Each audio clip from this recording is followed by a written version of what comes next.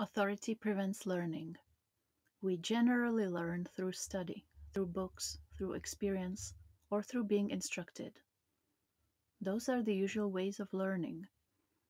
We commit to memory what to do and what not to do, what to think and what not to think, how to feel, how to react. Through experience, through study, through analysis, through probing, through introspective examination, we store up knowledge as memory, and memory then responds to further challenges and demands, from which there is more and more learning.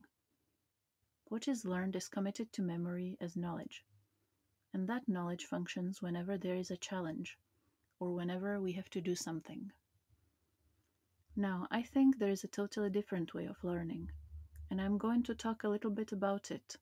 But to understand it and to learn in this different way, you must be completely rid of authority. Otherwise, you will merely be instructed, and you will repeat what you have heard. That is why it is very important to understand the nature of authority. Authority prevents learning. Learning that is not the accumulation of knowledge as memory. Memory always responds in patterns. There is no freedom. A man who is burdened with knowledge, with instructions, who is weighted down by the things he has learned, is never free. He may be most extraordinarily erudite, but his accumulation of knowledge prevents him from being free, and therefore he is incapable of learning.